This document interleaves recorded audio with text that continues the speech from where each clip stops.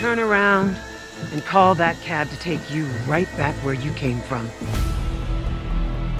I think, like any relationship that you have with someone who you work with and you honor and you almost think is your mentor, it becomes all of the above, right? It becomes your best friend, your enemy, your lover. You know, it becomes all of those things. So I think she has a very complicated, layered relationship with Picard from her past.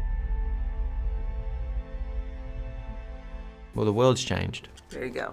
That's probably the biggest biggest thing, but also people change. Mm-hmm. So Picard's not the same Picard that we knew back then. People get more baggage, have more experiences, they change. So I think that's the biggest difference. Yeah, we represent the time that's changed.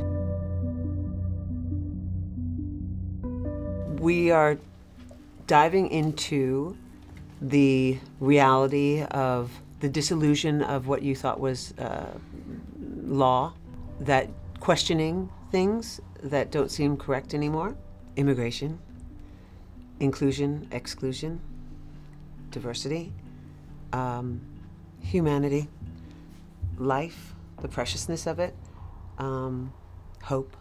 It's able to show the worst of humanity, but also what we could be, the possibilities, the greatness that we could achieve if we all come together. That's always been like Gene Roddenberry's vision. It's always to hold a mirror to our world today and the possibilities of what our future could be. Just wants to talk. There isn't anything you could say that I want to hear. Secret Romulan assassins are operating on Earth.